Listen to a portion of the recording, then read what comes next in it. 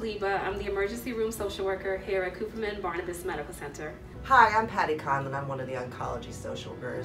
Hi, my name is Ilana Silver and I'm a social worker here in the cancer program. Hi, I'm Gabriela Castro. I am a social worker on 1 West, which is considered the step-down unit.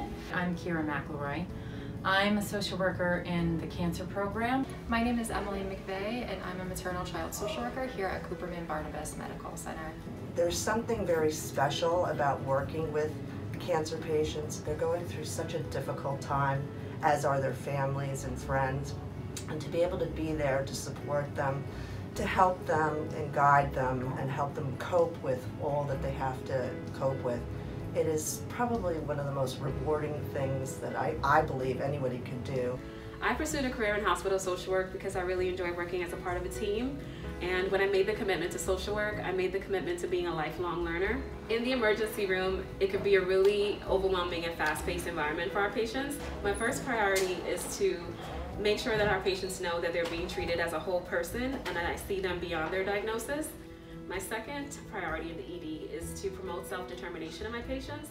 And what better way to do that than to make sure that they are well informed. I consider it a privilege to be able to work with our patients when they're in some of their most vulnerable and difficult times, along with their families, being able to support them through their treatments and beyond. Part of my role in this is to facilitate and help be an advocate for the patients and their families. It could be really hard for the families to understand exactly what's going on throughout this really stressful time.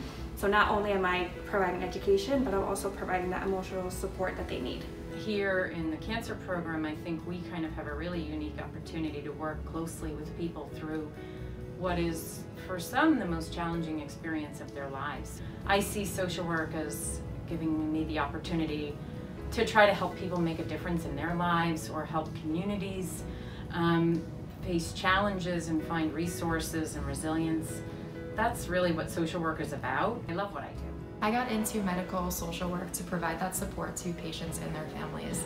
Being in the hospital is often the most vulnerable time for an individual, so I'm able to provide that emotional support to individuals that might not have that support. I hope that I'm able to empower our families and instill hope.